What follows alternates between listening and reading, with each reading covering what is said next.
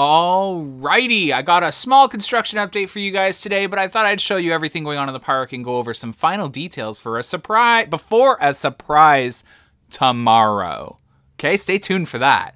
The queue line has been set up. Look how small it is. The queue line is tiny for Tundra Twister.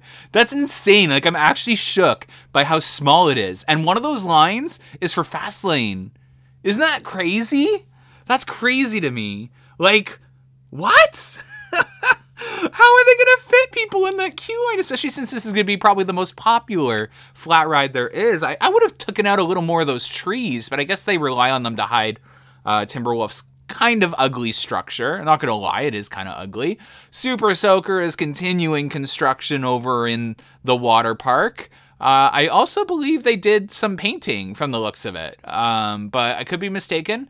But I believe they started painting some of those water slides there, but I'm not 100% sure, so take that with a grain of salt. I have a correction. This is not going to be further entrance into the park. Those entrance with the metal detectors will still be used, but Fastlane is going to be located at those windows. So I had to make a correction there. Found that out from the park. So that will be, I believe, Fastlane and Photos, those 4 windows there that you see. They could also be moving guest services, who knows, because, again, guest services is kind of in a bad spot. The 3rd train is on Leviathan. As I said in my video yesterday, I really didn't see it in Wonderland fashion to not open with 3 trains. Now, that's not going to say that the 3 trains will be ready tomorrow, or Scotiabank Day, but the 3 trains will 100% be ready for Season Pass Holders Day and Opening Day now. That I can confirm, and the entrance sign is there, so Leviathan is coming back to life. So that's super exciting. No lower capacity.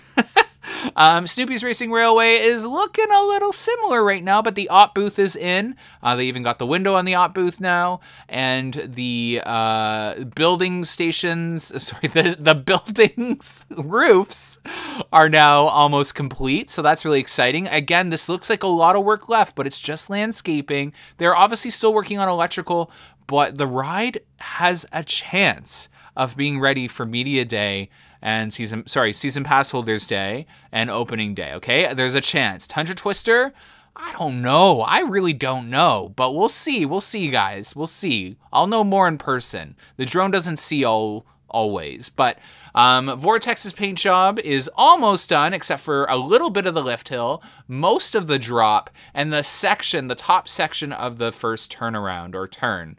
So yeah, that's exciting. It's looking really good. The concrete work is done or cement work for Timberwolf Falls. Anyways, thanks for watching today's update. Again, stay tuned to the podcast at 9 p.m. tomorrow and our channel tomorrow for some awesome updates. Bye!